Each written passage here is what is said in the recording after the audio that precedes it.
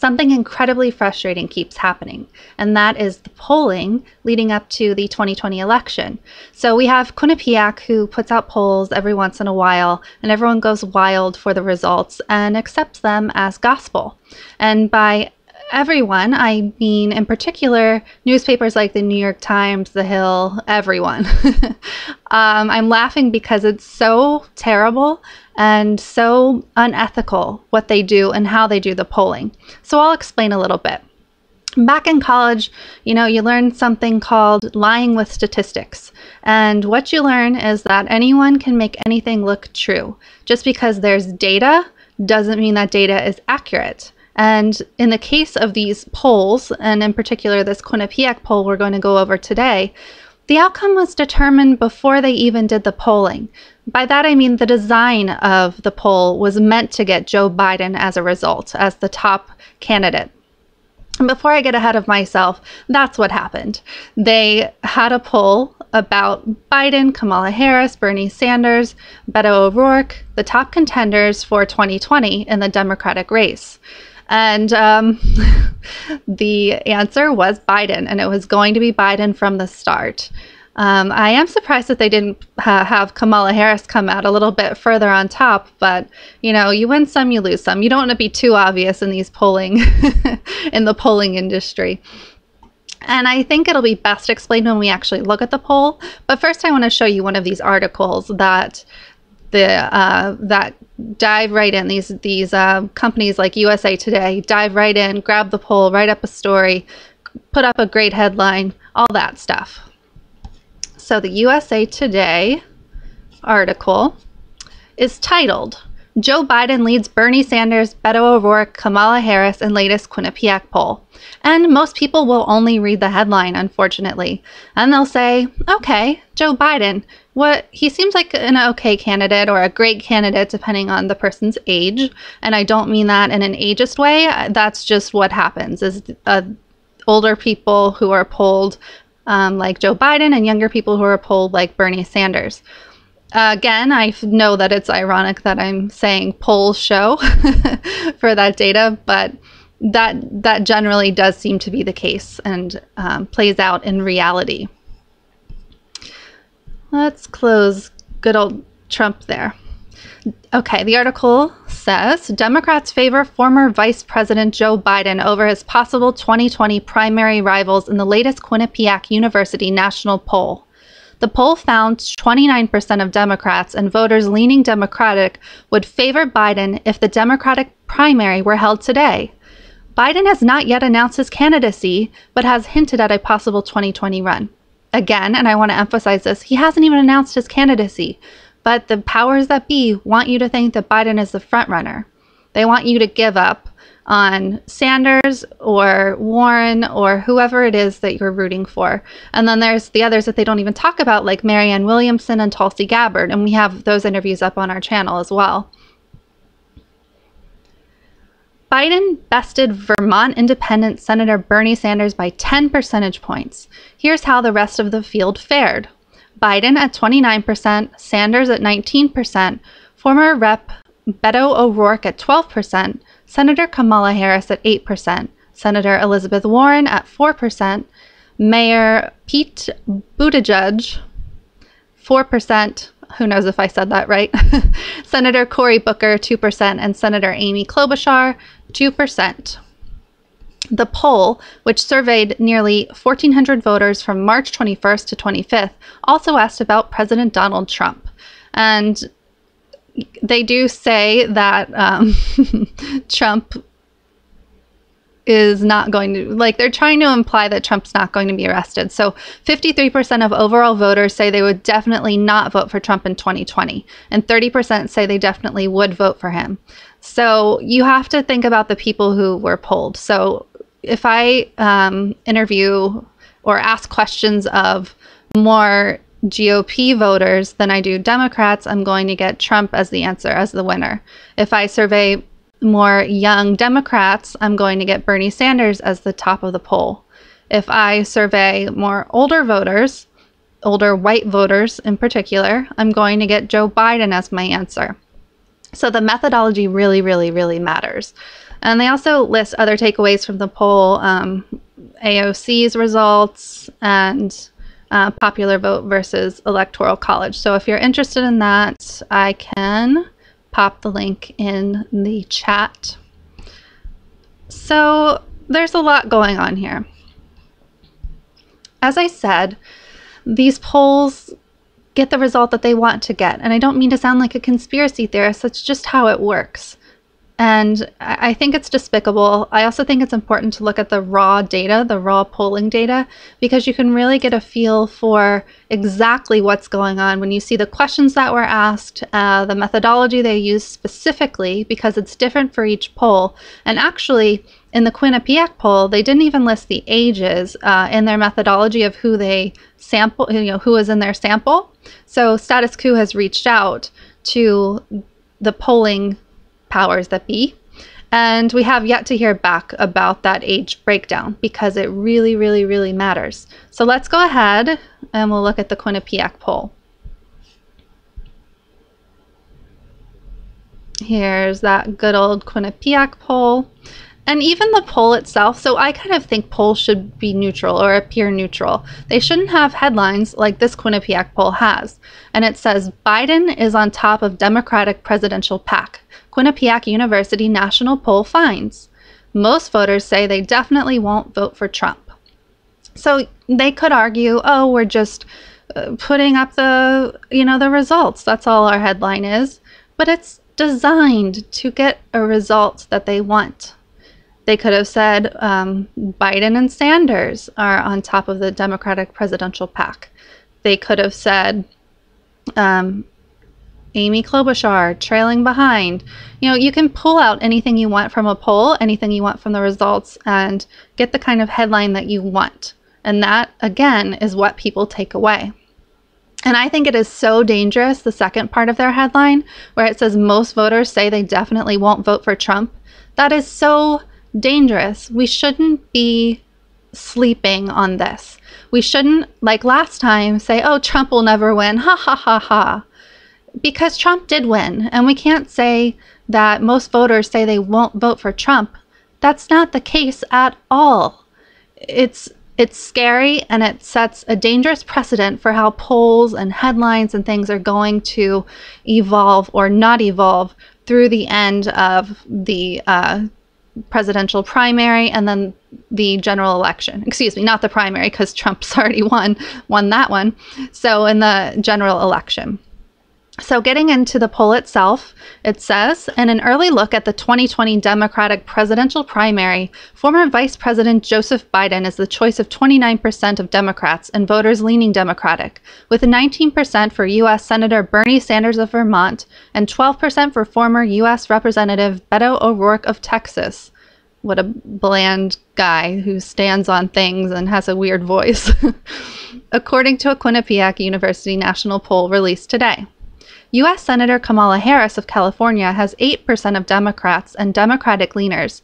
The independent Quinnipiac University national poll finds no other Democratic contender gets more than 4%. Democrats and Democratic leaners say 70 to 27% that age is, Democrats and Democratic leaners say 70 to 27% that age is not an important factor in their vote. Looking at other possible factors, these voters say, I don't understand how this was written, actually. Political ideology is an important factor, bipartisanship. I'm going to assume 72% yes and 21% no. And I'm sure it's down lower in the poll as well, written correctly, because the way they did this is weird. Anyway, 72% believe that political ideology is an important factor. 67% believe that bipartisanship is an important factor. 71% believe that standing up to Republicans is important. 76% that electability is important. 87% that sharing their views is important. 84%, including 75% among Black voters, that race is not an important factor. Well, imagine that. 84% of white people saying race is not an important factor. Of course they would say that. It's easy to say that. Unfortunately, we live in a very racist country, even among Democrats who will say they aren't racist, but are whitely privileged and racist every single day of their lives. And finally, 84%, including 83% among women, believe that gender is not important. Of course, it's easy for Democrats to say that, but there is something to it, you know? Women are not treated the same as men. That's just a fact. People believe that it is more important that a presidential candidate be a great leader. 55% of all voters say, while 36% say it's more important for a candidate to have great policy ideas. Hungry for a candidate to take on President Donald Trump, Democrats and Democratic leaners put the 3 Bs, Biden, Bernie, and Beto, at the top in a race where age, race, and gender take a backseat to electability and shared views, said Tim Malloy, assistant director of the Quinnipiac University poll. The 3 Bs in a race where age, race, and gender don't matter. That's completely bananas. People say that it's not true. These polls just can't be trusted for a variety of reasons. Republicans and Republican leaners remain loyal to President Donald Trump. Not a surprise, with 56% saying they do not want to see someone run against him in a Republican primary. And I seriously doubt that that would happen. I don't think anyone's going to run against Trump. I could be wrong, but the GOP wants to win, bottom line, and they don't care if Trump blows up the country or the world. They just want to win. So I don't think they'll primary him. Maybe someone will try, but it won't really go anywhere. And then 53% of American voters say they definitely will not vote for Trump in the 2020 general election if he is a Republican candidate. Again, that's kind of scary because it should be way higher, but it's not, and we really need to pay attention to that. And if you'll remember, it was either this polling data or the article. They were saying, most voters wouldn't vote for Trump. Well, that's true, but only by 3% and only in your screwed up poll. So you really can't trust that. The loyal base stays its course, but 53% of all American voters say they've had enough and will not vote for President Trump, Malloy said.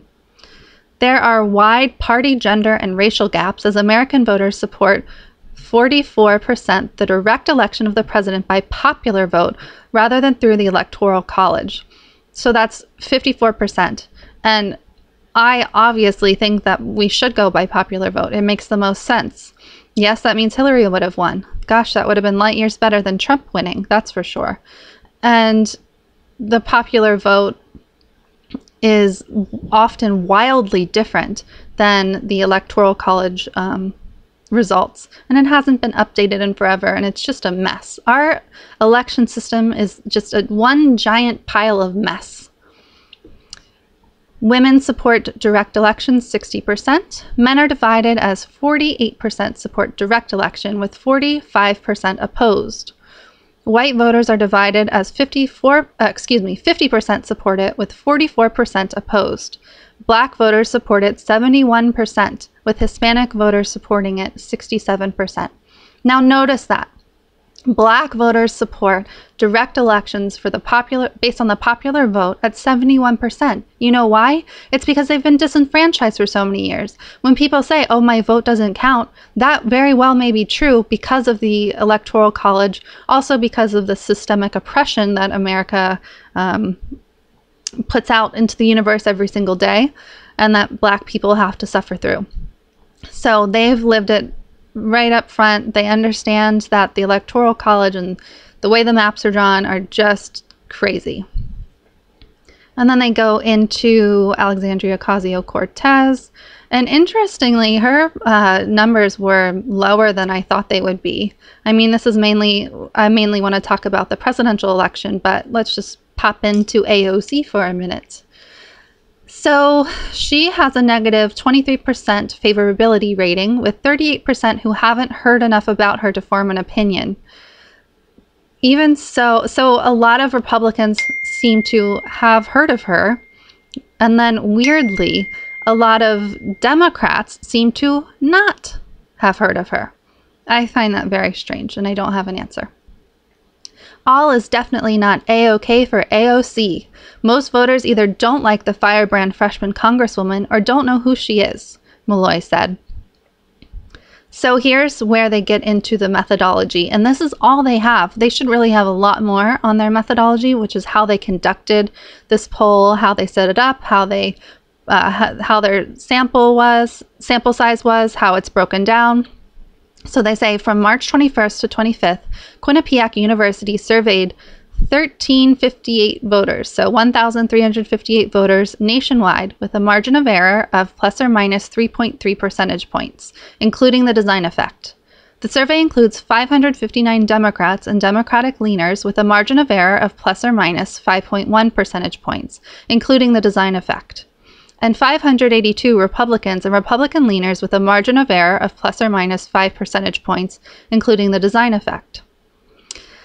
So they say they conduct gold standard surveys using random digit dialing with live interviewers calling landlines and cell phones. The Quinnipiac University poll conducts nationwide surveys and polls in more than a dozen states. Now, which states are those? Tell me, Quinnipiac, which states do you have?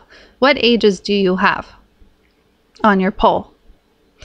On nationwide and statewide elections, as well as public policy issues.